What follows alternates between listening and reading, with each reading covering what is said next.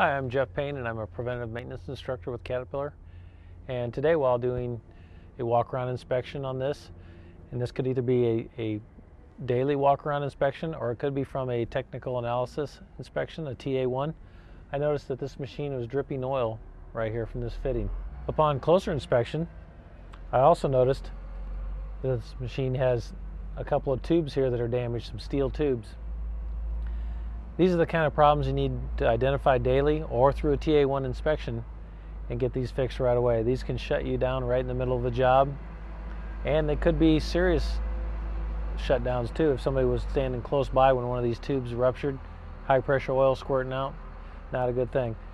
So if you notice anything like this on your machines, please consult your local Cat dealer for replacement parts and service.